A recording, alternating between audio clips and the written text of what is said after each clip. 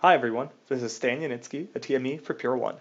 We've made some pretty great strides in Pure1, making it easier to understand how utilized your arrays are and how to plan for the future in terms of both performance and capacity.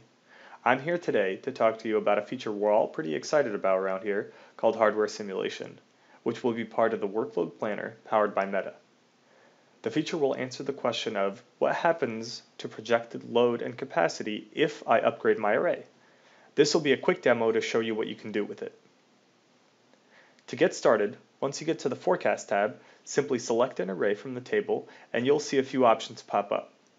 You should be familiar with the training window, which you can change to ensure that you're training the model with the most accurate data. What we've added now is a Hardware tab, which brings the ability to simulate a change to your hardware in a simple, intuitive way. You can choose what model you want to upgrade to, and also add a data pack on the right side.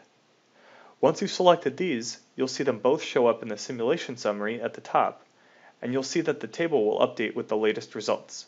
For this particular array, you can see it dropped load significantly and gave us over a year of capacity headroom. As always, all you need to do is log into Pure1 and give it a shot. No licenses or installation required. Pure Storage is leading the industry in this area, and we're just scratching the surface with what Pure1 Meta can do, and still have a lot in store, so keep an eye out for more on this. Thanks for joining, and see you next time.